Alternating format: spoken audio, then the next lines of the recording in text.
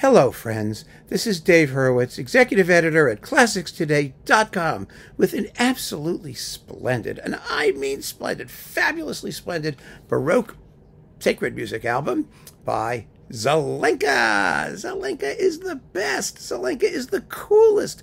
Zelenka is incredibly neat. This is on the Nibiru label. And it consists of the premiere recording, the CD world premiere. I mean, maybe there was a non-CD world premiere. I have no idea. Of the Missa Purificationis Beatae Virginis Mariae. The Mass for the purification of the Blessed Virgin Mary. I guess that's what that means. This is an amazing piece of music. It is short. It's like a Missa Brevis almost. I mean, it's about 25 minutes long. And for the whole thing, or a little less, I don't know, in simple sections, that is, the normal Kyrie, Gloria, Credo. It's not really a cantata mass. It doesn't have separate movements for every number, although some of them are set off like the Kyrie and the Christe with soloists and choir and whatnot. But it's short. He wrote it in 10 days. And it has to be one of the most characterful things he ever did. I mean, it may be because he wrote it in 10 days, he didn't have time to smooth over some of the rough edges. I don't know. But Zelenka's style is one of the few Baroque composers who has an instantly identifiable personal style. Now, what does that style consist of?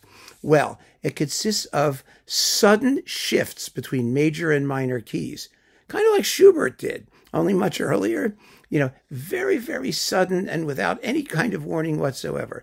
The piece is scored for trumpets, flutes, oboes, and strings, and timpani with the trumpets. But his trumpet writing is almost lyrical.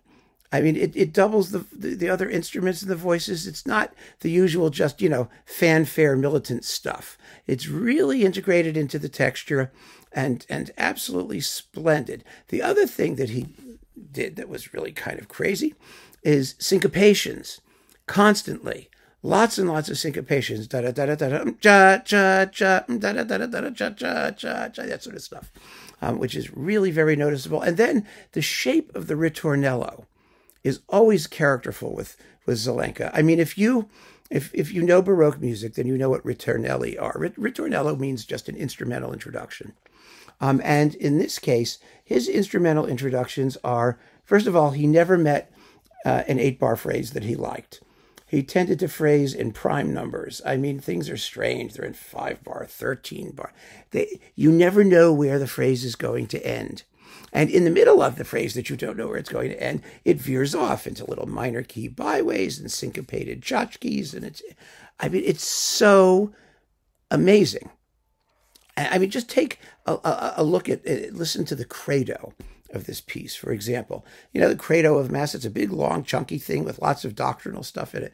Well, he gets through it in 6 minutes with all the words, but he does it in a very unusual manner because, Baroque period was the period of the single affect rule, which means that a piece of music should express one feeling, and then if you want to express another feeling, you end it and you start with the other thing.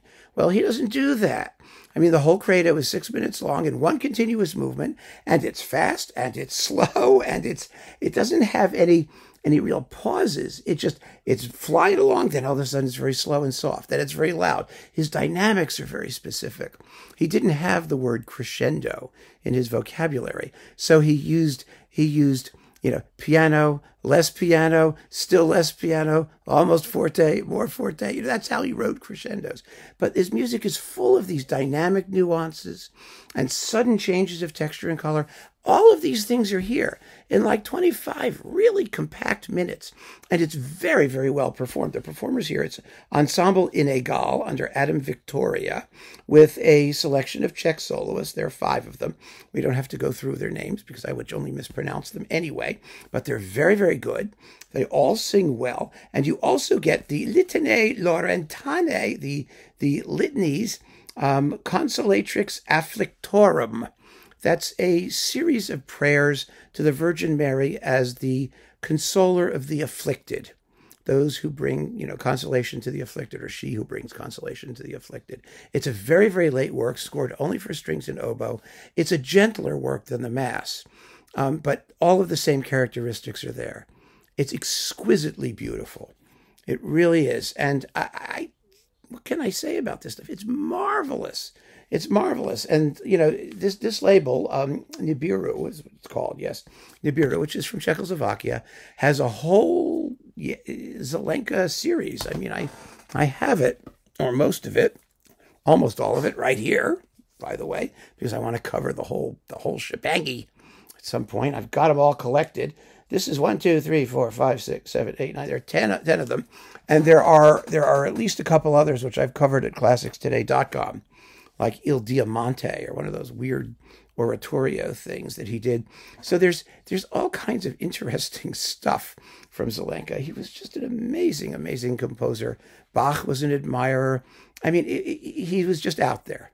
And so characterful. And this just gives us like all of his stuff in like a wonderful compact package. So I recommend this as strongly as I can recommend anything. Again, it's the Missa Purificationis Beatae Virginis Mariae. Zelenka also wrote, remember the Missa Brissa, aka the Missa Circumcisionis, about which I did another video. You can take a look at that one. That's kind of fun. But it's fabulous music. Absolutely fabulous music. And if you like Baroque music, if you like Baroque sacred music, you really, really need to hear this. You will be amazed. So keep on listening, friends. Thank you so much for joining me. Take care.